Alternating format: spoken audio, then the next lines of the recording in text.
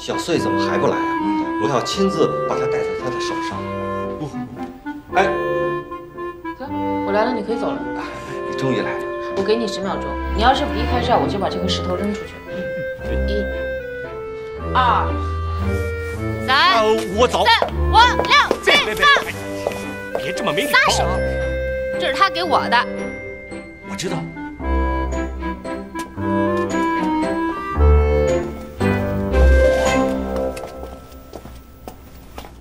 小穗，你怎么不要了？这钻石戒指很贵嘞。我告诉你，孙大圣，以后你别拿这种东西来哄我哥。为这事我跟他吵了多少架，你知道吗？赶紧拿走吧你。不是，你哥已经答应我和你订婚了。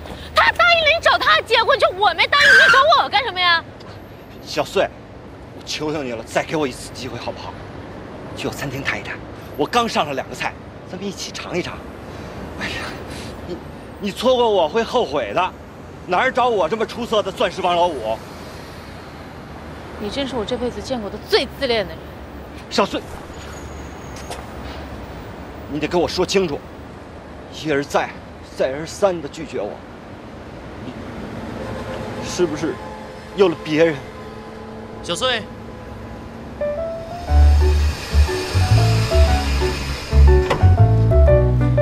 你为什么不给我介绍呢？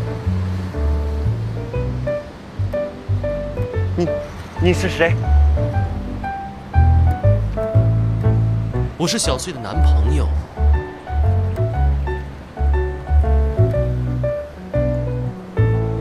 我怎么不知道呢？哦，这个不怪你，因为我刚决定追小穗。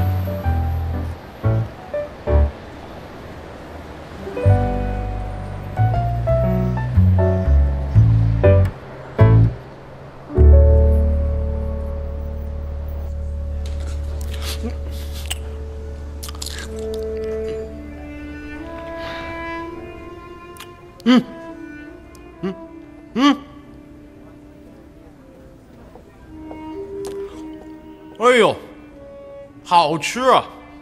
没想到你还有这一手啊，你这个餐厅应该开到大城市去。用不着你管。小穗，你吃啊。我吃饱了。饱了，那结账。结账？结什么账？我请小穗吃饭，让她结账，这不是扇我大嘴巴吗？别那么客气，小穗啊，是我女朋友，我和我女朋友吃饭，怎么能让外人结账呢？那个阿月，我没带钱。你当然不用带钱了，钱我有。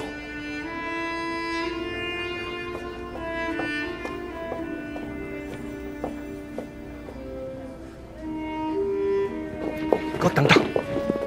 怎么了？还给我们打折呀？哎呦，太客气了。我告诉你，不管你是谁，这个女孩我追定了。有勇气，识相点儿，在我没有生气之前，走开。我真想看看你生气的样子。看见就晚了。今天晚上你会做噩梦，你会生不如死，下18层地狱。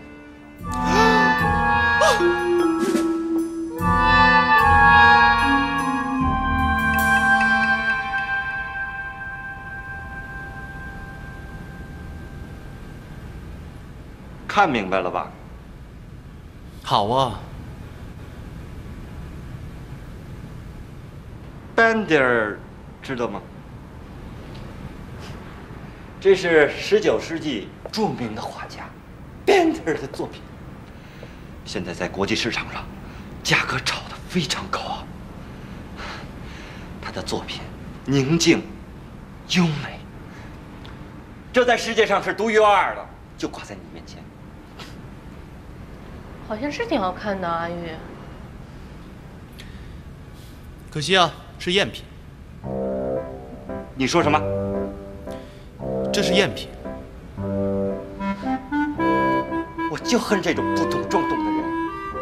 你对了一句，真品只有一幅，我在文家见过，就挂在文向天的书房里。你认识文先生？我们啊，何止认识，经常见面啊。这幅画呢，是他在2005年春季拍卖会亲自拍下来的。就你这穷样，文家的大门在哪儿你都不知道，他竟然敢说自己认识伟大的文先生。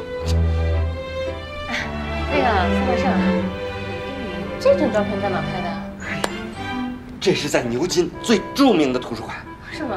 你知道了，我这个人最喜欢文化了，总去那些有文化气息的地方。哦，这不是牛津图书馆。你说什么？这不是牛津图书馆。这要不是牛津图书馆，我就从楼上跳下去。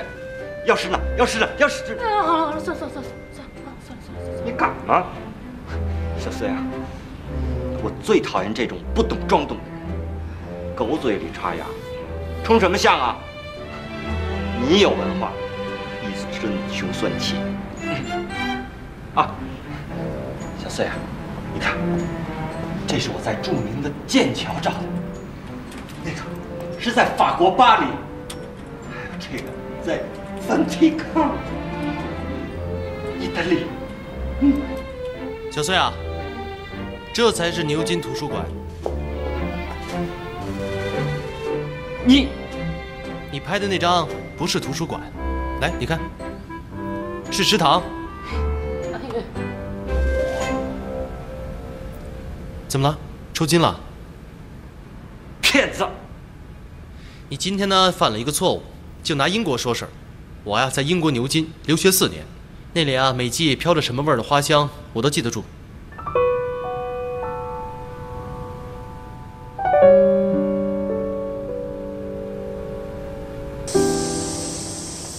你怎么说话？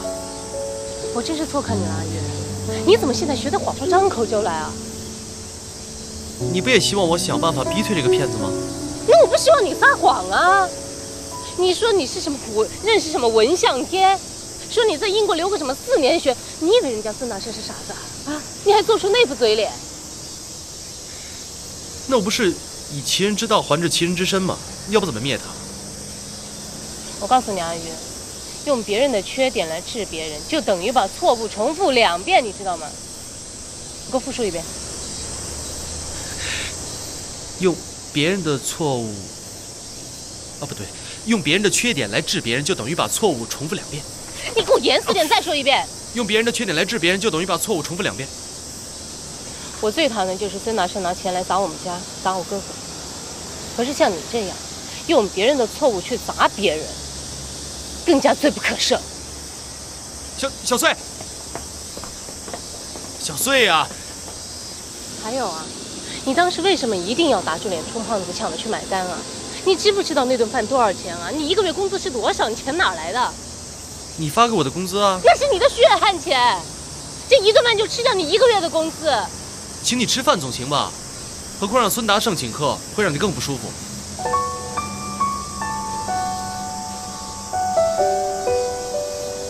算你了解我。对，还是要谢谢你。谢我什么？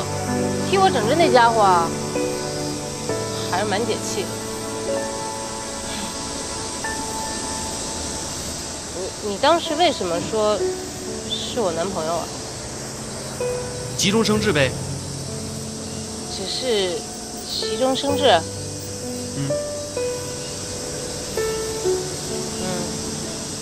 回家。哦。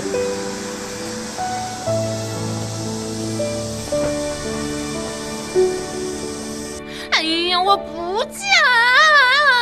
妹，你听哥说啊，你嫁给他的话，你看不愁吃不愁穿，以后这个钱的问题呢，根本不需要烦恼，少奋斗20几年有什么不好呢？哎呀，我说了，我不嫁，我不嫁，我不嫁！你。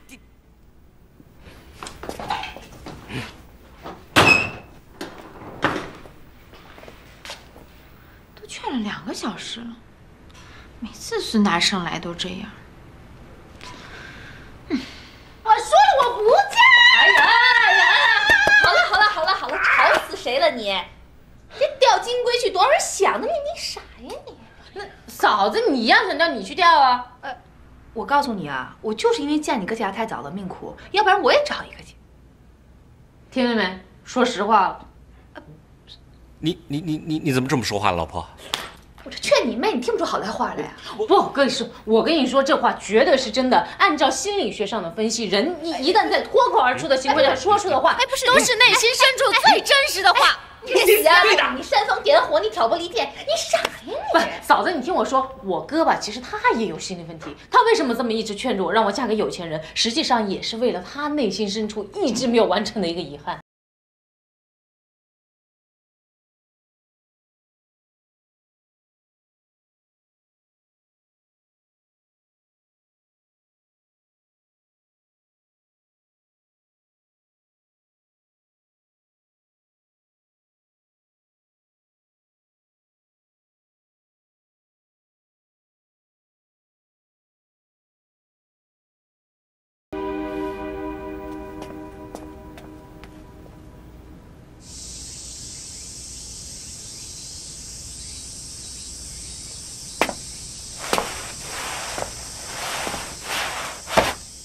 哈哈哈！哎，大月湖，哎呀，在这儿干活呢。哎，来，大家都过来，我给大家呀介绍一个吹牛大王。他竟然说跟文相天文先生是朋友，还是他身边的大红人呢。哎呀，你不会是在文家打扫卫生吧？哎，打扫卫生不可耻，尤其是在文家，不得了。好啊！哈哈哈哈哈哈哈哈！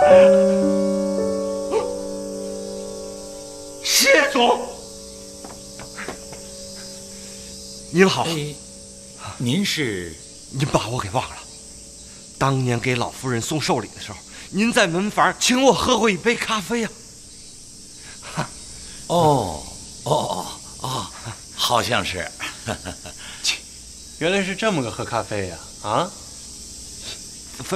废什么话呀你？对不起，我忘了。哈，这个您这种身份怎么来这种小地方喝咖啡？我路过这儿买个饮料。我请您喝咖啡，在这种小地方只有我的餐厅才有好咖啡。不用了，改日吧。再见啊。谢总慢走。谢总再会。你说你在这儿受什么闷？赶紧跟我回去吧。夫人对你不放心，特意让我来看你。谢伯，您怎么找来的？我儿子能找到，我怎么不能？子天都跟您说了。您刚才进来的时候，我真的怕被您戳穿了。怎么会呢？就是子天不提醒我，我也知道你心里怎么想的。别忘了，我是看着你长大的，啊！给你，这是钱还有卡，你放心，我会随时往里花钱。我不要。你没有钱怎么行啊？在这儿都受苦的呀。谢伯，我有句话，您可能不信。在这儿，钱不是那么重要，有很多东西是钱无法实现的。